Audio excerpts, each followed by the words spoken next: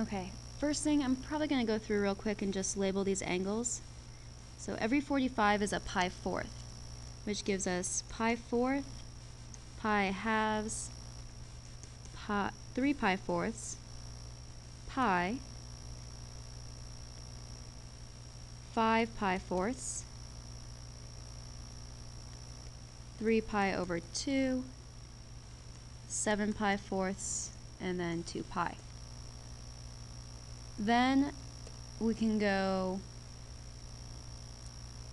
a sixth of a pi, which gives us, this line is pi sixths, this line is pi thirds, or 2 pi sixths. We then get 3 pi sixths, or pi halves. We then get 4 pi sixths, which reduces down to 2 pi thirds. 5 pi sixths, 6 pi sixths is just pi. We then get 7 pi sixths. 8 pi sixths is the same as 4 pi thirds. 9 pi sixths is the same as, I'm sorry, not 9. 9 pi sixths is 3 pi halves, and then 10 pi sixths is 5 pi thirds. Then we get 11 pi sixths.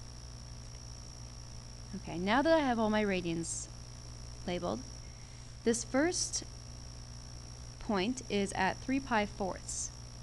So I realize that I'm going to be on this line here. And that's the angle that's been swept out. Then I see that I'm 2. My radius is 2. That puts me on this circle with a radius of 2. So the point is right here in red, 2, 3 pi fourths. Alright, let's look at the next one.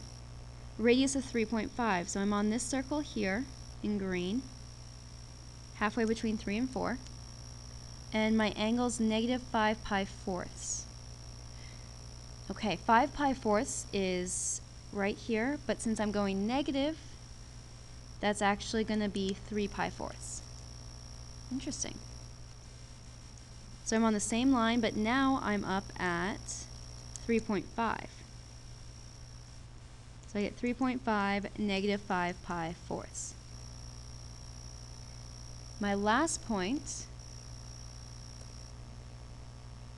tells me to go to the angle of 4 pi thirds, which is right here. And it's a radius of negative 1. So that means that I am on this radius of one circle, but instead of being on this angle, I'm going to go backwards. I'm going to actually put my point over here. That's a distance of negative 1. So this point here is negative 1, 4 pi thirds. If we wanted to, we could also represent that point as a positive 1, pi thirds. They're the same exact point. And that's how you plot polar coordinates.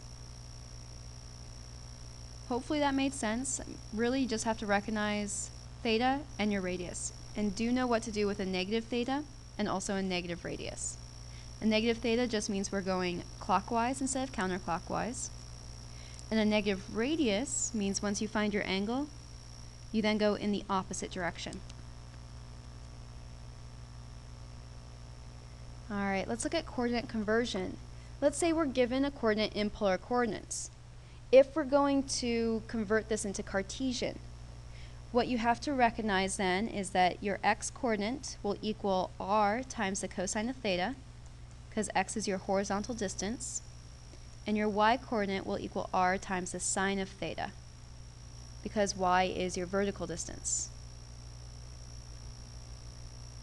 Now, if you're going from Cartesian back to polar coordinates, you need to know this. We kind of discussed it earlier.